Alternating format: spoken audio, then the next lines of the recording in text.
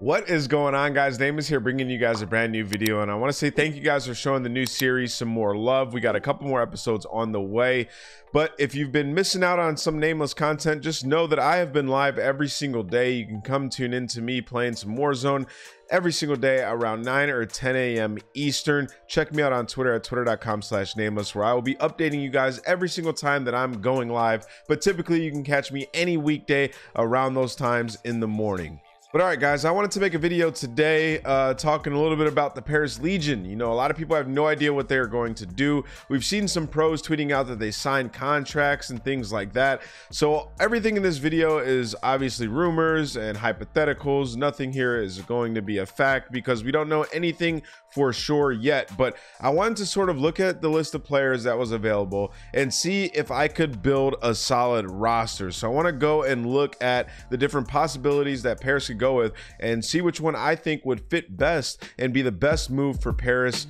in the future.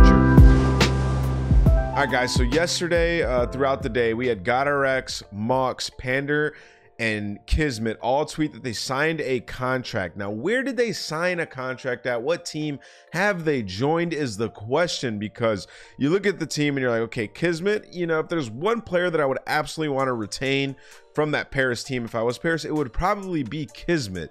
And who would he want to team with? This could possibly be a team I could see like an AR issue being the thing on this roster, it being a little bit too slow, but this could be the squad. I mean, they were teaming during the Black Ops 4 throwback, the phase tournament, so there is a little bit of like insight there, but we don't really know too much because they haven't said too much on social media. So I'm just gonna assume that these guys are just trolling the timeline and that this isn't the actual team, because I don't think Paris would make a team that is that AR heavy. At least I would hope not, given the players that are available in the player pool right now. So let's take a look at that player pool actually and try to come up with some rosters and see which ones would be the best fit for Paris going forward. All right, guys, so here's a list of players. I believe there are some other pro players that are available, but right now this is the list that I came up with. But let's check it out. So you got in ARs, you got Aqua, General, GodRx, Madcat, Mox, Pander, Whalers, Wuskin.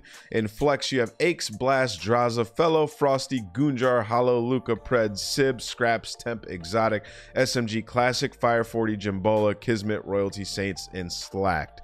Now, if I were building a team, there are a few different routes that you can go here, right? Like if you're rebuilding and you're trying to build a new team where you're not going to be spending a ton of money, because obviously a lot of the superstar players, they're off the table. They're on teams, they're signed to these other teams. You're not going to be able to grab them because you acted way too late. So if the superstar players are off the table and you don't want to spend a ton of money, you want to get players that are going to be excited to be here, excited to be on your team, excited to play under the Paris brand, and that have a lot of potential. So for me, if I was a GM, I would go the potential route, the upside route, not players where we know where their level is at, where, you know, their talent sort of caps out at. I think I would base my team around Hollow and Draza. I thought that they showed a lot of strength towards the end of last season. I thought they had a lot of upside and potential. They were one round away from moving on and beating the Huntsman. Like, I think that those guys have so much potential going forward, and it would be a shame for them to not get a chance.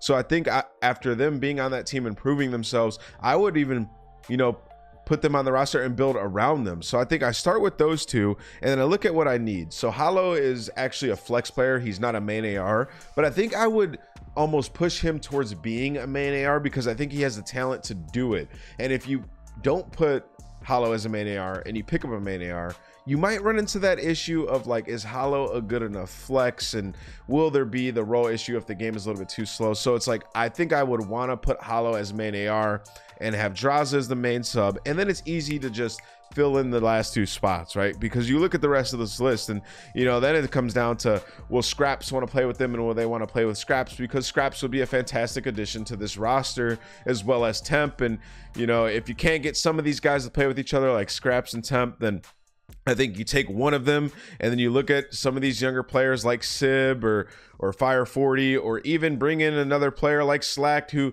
you know, can help mold Hollow and Draza and bring them to the next level. And I know a lot of people will come down on me for saying bring in Slacked, but, you know, Slacked absolutely knows how to compete at a high level. He's been doing it for a long time and the statistics don't back it, but Slacked is an asset to a team. There's a reason his teams always do pretty well, and you know, he's sort of been with the same group of players. If you got him with some young guys, maybe it would bring the best out of him, but you know, looking at this list, it's very tough to come up with another sort of team. So I think I go Hollow, Draza, and then I would get Temp, and I believe Temp and Scraps probably wouldn't play with each other, so then I'd probably do Slacked as the last final player to round it out. And then the other option is Hollow, Draza, Scraps, and then you look at, you know, maybe picking up, you know, either a Frosty or a Fellow. It's just very tough because you got to remember, Scraps is used to teaming with very good players, and will he not want to team with his brother is the question. So if that is the question, then you have to do Scraps, Wuskin, Hollow, and Draza, and then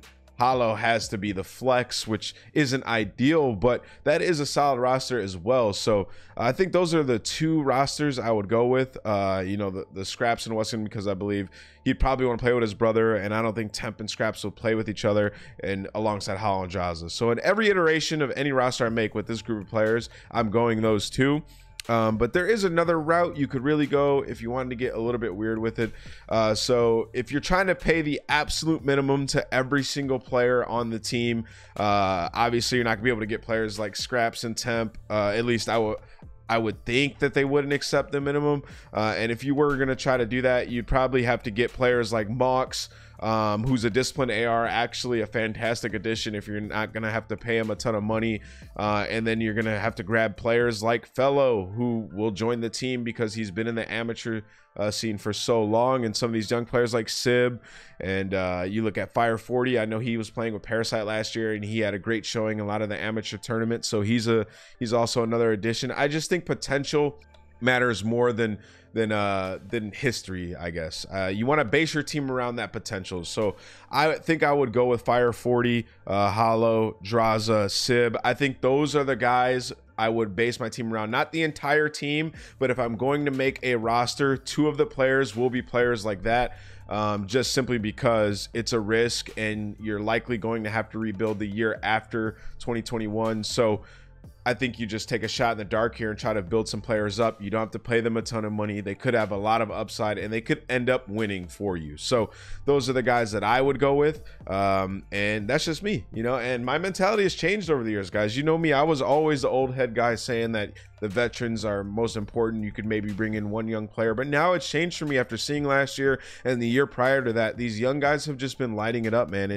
And you have to pay attention to what these guys are doing and give them an opportunity when it's time. If a guy is lighting up challengers, it's time to bring him up and give him that chance, especially if you're a team that's in a situation where you're late to the rebuild, you don't have superstars on the table anyways, and you're gonna have to probably rebuild once again in 2022. So I think it's their time to try it, and you know, I'm hoping that they do. So we'll see, guys. This is just my 2 cents. If you enjoyed this video, make sure you leave a like, and I'll catch you guys in the next video.